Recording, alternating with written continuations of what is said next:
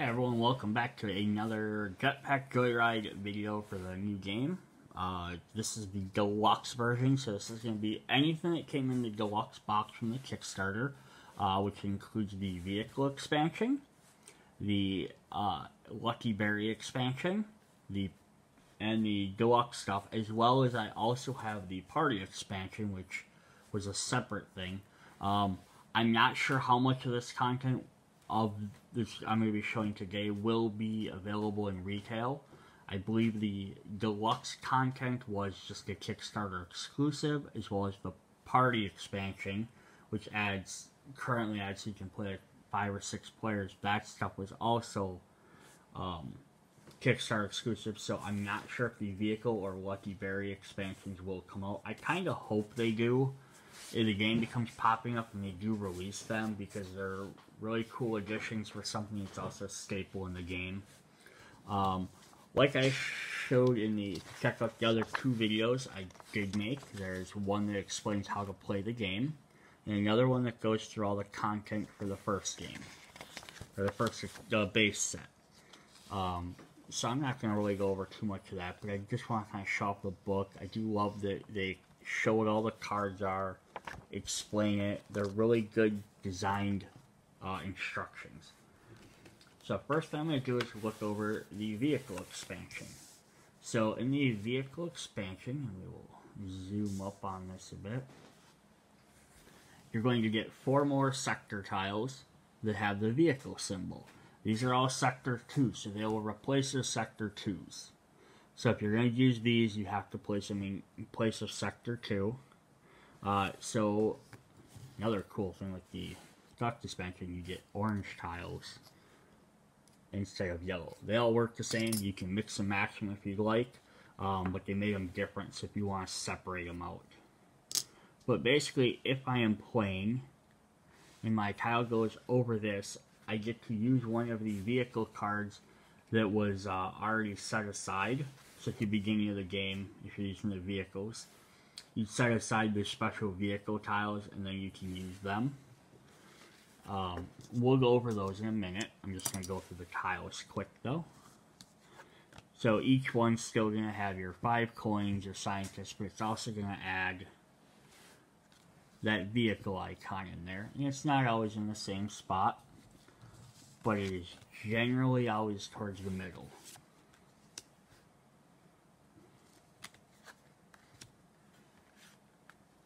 And I would say, if you're going to be fair, is if you're using the vehicle expansion, all 4 players get a vehicle expansion. It wouldn't be fair to only give some people them. So before we explain the vehicles, or show them off, because they're really cool, we got 2 more gadgets that came with it. We have free ride. Before a run starts, grab an extra vehicle, so you can have more than 1 vehicle. So beginning of round, you get this vehicle, you'll have it set for the next round, and then the next round you can collect a couple of them. X-ray specs, for each non-empty block you cover with a vehicle. So it'd be like if you cover a zapper or a coin, as long as it's on an empty spot. Because vehicles can run through anything. And you also get 2 exclusive missions, and they're going to have the little expansion icon on there. So ride over a scientist, and go through an obstacle with a vehicle. And then you're going to get cool little vehicle cards. Badass Hog, Mr. Cuddles, Little Stomper, Crazy Freaking Teleporter, Magnet Man, Prophet Bird, Soy of Awesome, Wave Rider, and Sam. And again, some of these might be Kickstarter exclusive versions, so even if they release a vehicle expansion, they might not release all of these characters, or vehicles. I don't remember the exact breakdown of everything, but since I don't know what's coming when, I'm not going to worry about it too much. Now we get a look at the cool tiles. I'm going to zoom in on these guys, because they're pretty neat. So there's the Sleigh of Awesome. He's got his little reindeer. And otherwise, it just, so if I have this card, if I've gotten the vehicle symbol here, and I have played him, and I've got this, I can play this at any time. So I can just play it just like a regular tile. But the way they kind of break the game versus like how it normally is you can play these in any direction. So I don't have to just play my horse or my sleigh left and right. I can play it up and down. I can play it this way. There's only really two directions you can go to the 4-1 because you can't play stuff diagonal. The vehicles also have this special ability that lets them collect any coins they're near. So I wouldn't have to put him here. I could put him here and I'd still get these 2 coins. So that's pretty neat there.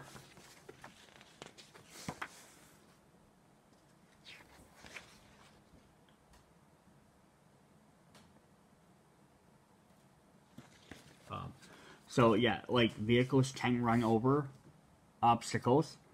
That's fine. Basically, because you play them once and they're gone. So whether you play it here, you're done with him, or you play it here, you're done with him for this round. So it doesn't matter. You just don't lose points for running them over like you would in the normal game. So that's the vehicles. So we're also going to have, zoom back up a bit so you can get a little bit better detail. Magnet Man. So he's got your up and down. Your Wave Rider. Again, you can play him like that or play him like that. Doesn't matter. Your Prophet Bird, just a square tile. Which this one's kind of unique, are these long L-shaped ones, as well as these, because there are no straight ones, just 100% straight ones. You can get this one with the extra little attachment, but not just 100% straight. But there are no square tiles anywhere else, so that makes this one very unique. You get the Bad as Hog. Again, which makes this one a little bit different. It's because they do have ones with the L shape, but this one is smaller. Which you'd be like, well, isn't that good? It gets you a little bit more maneuverability.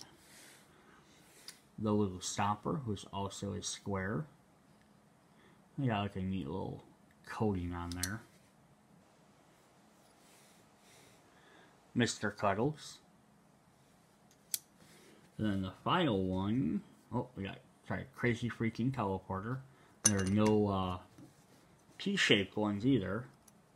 So again, this might be like different tiles they might create like in later games. And then the final one you're going to get is Sam. So if you're familiar with the game, this is, you collect so many tokens, you get this big giant one that can just run through anything. This is still only good for one-time use, but these are 2 tiles, so if you pick this vehicle, you get both tiles. They have to be together like this, but then you can rotate them any direction you want. So that covers up quite a bit of room, and they collect all the coins they land on, they collect any ones they're near, and they can run over multiple hazards. So that's all of the different vehicle expansion stuff.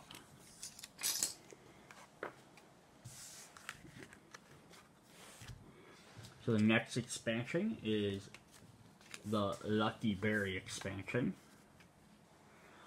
And then this one has more tiles. So these ones take place for Sector 3. And what's new about these are the tokens. The spin tokens. So if you played the game, when you get to the end of these tokens, you just spin a roulette wheel, which can either get you extra items or extra coins. Or nothing, possibly. So if you land on one of these, each one you land on lets you roll the spin dice once for multiple tokens.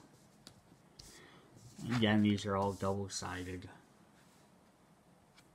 I like how they have the little path showing where it's going, just like it would be in the game.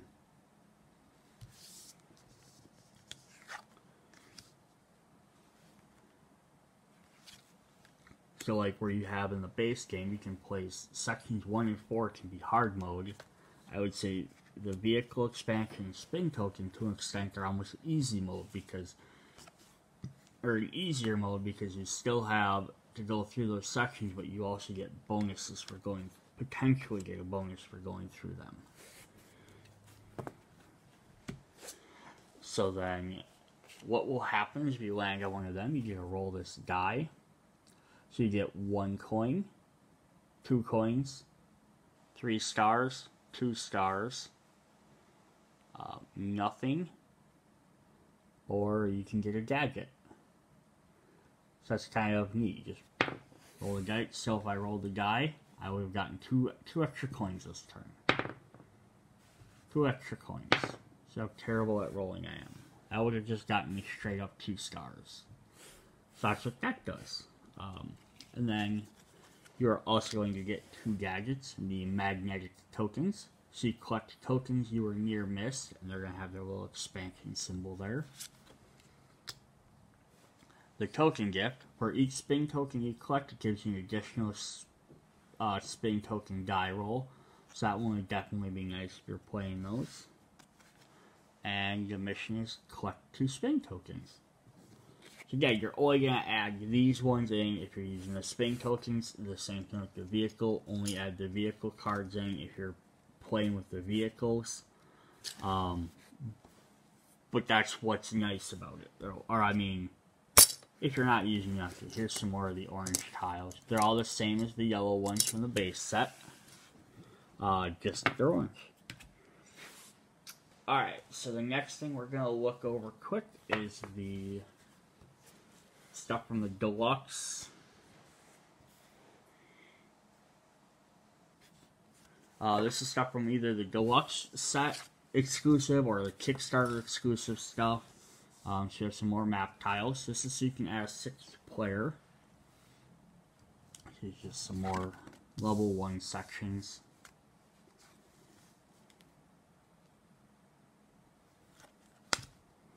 So you only get 2 more tiles, that means each other player can have a tile.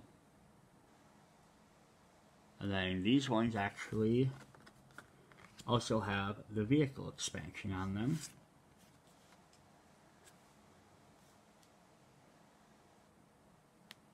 So if you're going to add a 6th player, you're going to basically have to use the vehicle. This is what they're saying, and the same thing with the tokens. And you wouldn't have to. You could just randomly draw them, and some people get tokens and that, some don't. I mean, if you've played the game, you don't always get the vehicles every time when you hit a certain point.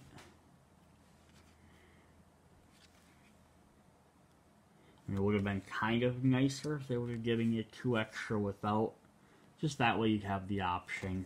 But I think that by the time you're playing with 6 players, it's probably nicer to have all them extra bonuses and stuff. We're going to go through a bunch of the cards here. So we have a Twister Jetpack. These are the gadgets. You can reorder sectors you haven't visited yet. So that means if you're in Sector 1 or 2, let's say you're in Sector 2, you could take 3 and 4 and you could swap them around. Because maybe you're like, oh, that one looks better, that one has this. Or maybe if you're in Sector 1, you want to get your tokens before your gadget. You can swap 2 and 3 around. So it's just an interesting thing to be able to do. But it's also blue because it's for the more experienced player. The do-it-yourself jetpack, reveal another mission card, but only you can use that one. The steam-powered jetpack, you gain 1 star for each square you make. So, example, it'd be if I ended up playing this on one of the board, I have a square there, I could gain 1 star, but I don't gain it for this square and this square. It just counts as one of the square. So if I wanted to get it a second time, if I did something like that, I could get it for this square and this square. So that's kind of an interesting thing. Or, playing the vehicles, you drop one of these guys. And then Rainbow Jetpack, plus 2 stars for each mission you completed.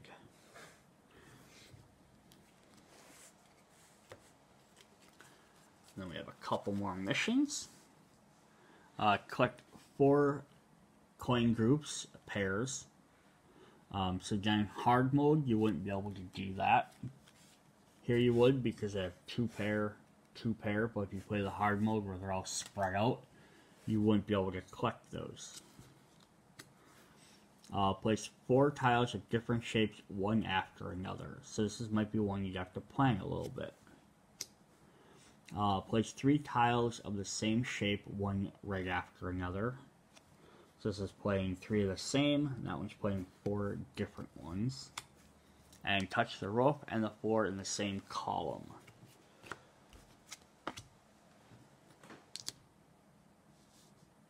So a column, I don't think this shape is going to work for me.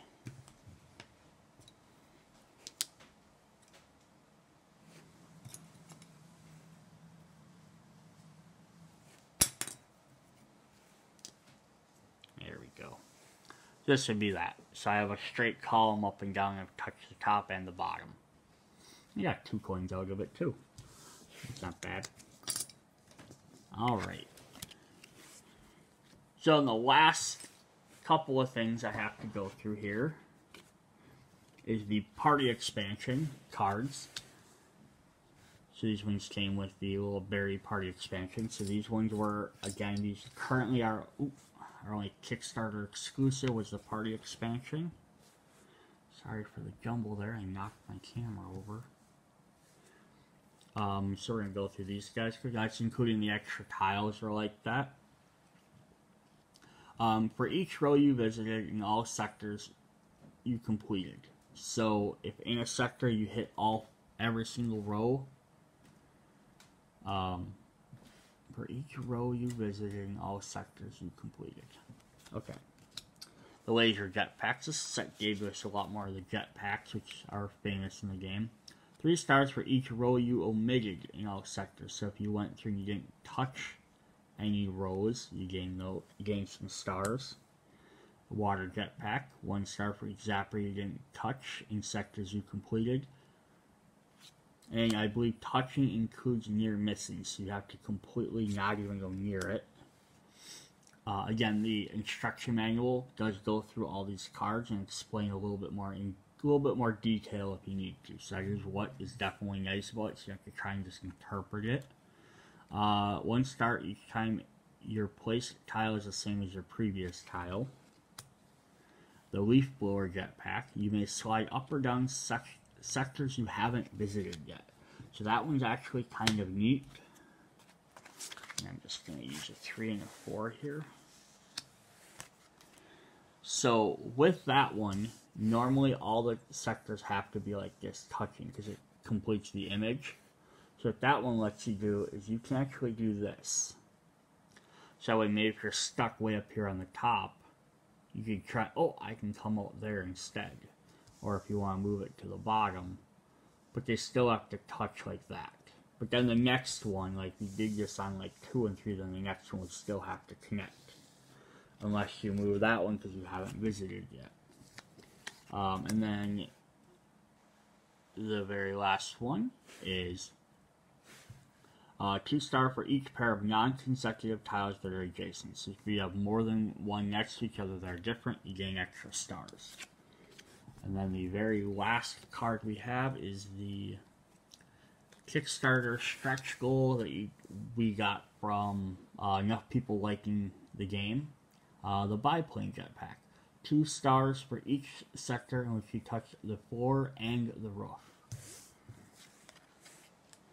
Alright. So the last couple of things to show off is there is a solo puzzle book here. So basically how this works is you have 2 tiles. It's going to set up a puzzle for you. It's going to say you take this tile and this tile. It's going to say what numbers they are. Tells you where to place them. Some of the earlier ones are going to tell you where to have a starting and ending tile. Some of the later ones might not. Difficulty, how many points it's worth, if you have a special mission card or whatever, and which tiles it's in. Basically, what you have to do is try and figure out, using these specific 5 tiles, how to get these together. So, that's the French instructions, which don't help us. So, for example, here is puzzle 2. You have to figure out with these 5 tiles, and these starting tiles are already out, how to get to the end without running into anything. This one here, you get that, and there's a starting and ending, and then on the back side of them, they show the actual solutions on how to do this. And there are 50 of these throughout there, and some of them, like this one, level 3 difficulty, but you gain 12 points. But you get some different tokens. So you want to try, I'm sure it's probably trying to get highest score figuring out those. There's some other missions. You get a vehicle. So it works with the vehicle expansions and the token expansion. You get the sleigh. You get the biplane, which is again of that set. So it's why it's helpful that it's in here. So yeah, it's kind of a neat thing to do if you're only playing, you know, if you don't have a bunch of people, you can just kind of play. Here's some ultra difficulties. You can see they're using like the hard modes. One other thing I got that came with the expansion, or the Kickstarter you could buy, so I don't know if they're going to release these in retail, but this is a grippy mat. So I place this down, it doesn't move, which is nice, and I can place my tiles on there, and they don't slide around either. So I did buy these, because I figured this is a game where you're trying to, like, you know, quickly throw down your tile. Like, the last thing you want to do is, you know, try and throw it down. Oh, I bumped it, my tile moved. So I thought this would actually be a really nice idea. And it worked out really well. It has a neat little border. So you should be able to play all 4 tiles all the way along it. So that's a pretty cool thing that I got. I bought 4 of them. So if I have a 5th or 6th player, they're kind of stuck on their own. But maybe they'll release them in retail later on. And the last thing I wanted to show off was just the deluxe box. So it's got room for all the cards in here. Then it also has room for all the tiles. It has a stack in there. So just, yeah, it's a nice collector's or box. You can stack all your cards in there. Throw your score pad in there, and then it came with a nice cover they added because it was taking a while longer to get it produced. So that way now, even with this on there, my tiles aren't going to fall out and spread all over in the box. That's really awesome. So hey, thanks everyone. It's a little bit longer video, but it's Jetpack Joyride Deluxe Edition. I kind of hope they keep making some more like expansions, add some different the jetpacks, maybe some more missions, some different tiles, even alternate artwork cards I'd be happy with, alternate tiles for some of the holiday themed ones. But yeah, hope you guys like it. Check out the other 2 videos if you haven't. Thanks, bye.